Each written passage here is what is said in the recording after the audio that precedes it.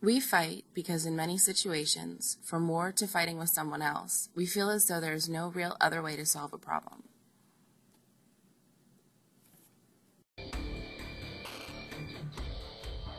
Yo, man, I heard you were talking to Jackie the other day, huh? Whoa. Get off, man. She talked to Yo, what? Hey! Yo. Whoa. Settle down. Why are you guys fighting? Yo, you stole my girlfriend. She can talk to whoever she wants. I heard you were going on a date with her the other day. And just because we're out together, we happen to watch a movie, doesn't mean we're on a date. Guys, who cares? She can make up her own mind, and she will let you guys know. But what about my feelings? Well, what if you guys all sat down calmly and talked about how you felt? No, I'm good.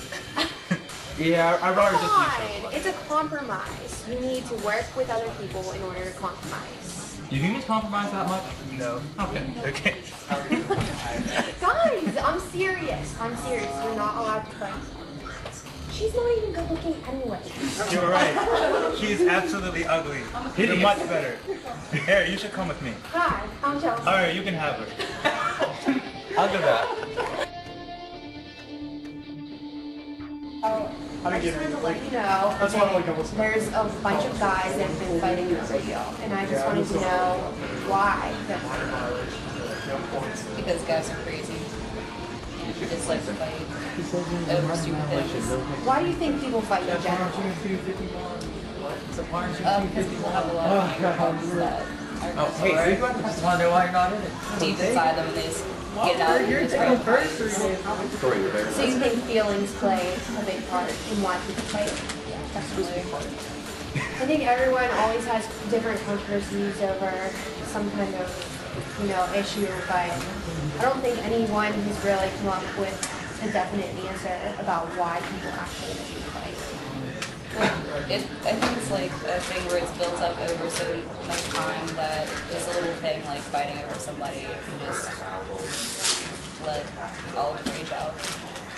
I think maybe we need to sit down with those guys and get to the bottom of this. I agree. Okay. Let's go get those guys. All right. Keeping up appearances is also an important factor. The U.S. cannot afford to look weak. Many times diplomacy is seen as a sign of weakness.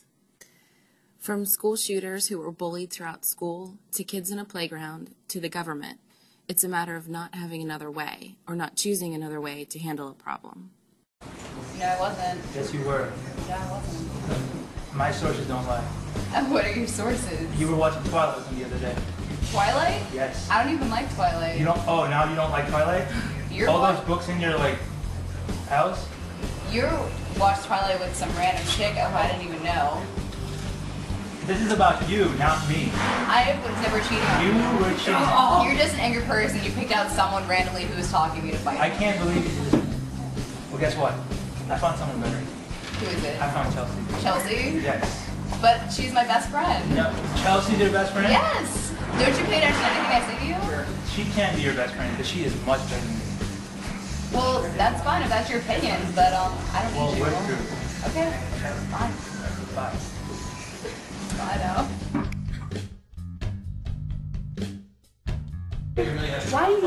What does fighting accomplish? It accomplishes a lot. Like what? People know to respect. Not if you're fighting with someone. I would respect you more if you got into an argument, if you came to me and we sat down very maturely and calmly and talked about the issue. Don't you agree? It's not nothing, but still it. You guess you're right. Okay, so from now on, we're going to talk matters out instead of fighting about them. Fighting doesn't solve anything. I'm giving you Oh, you're already doing it? Yeah. Oh, so it's done already.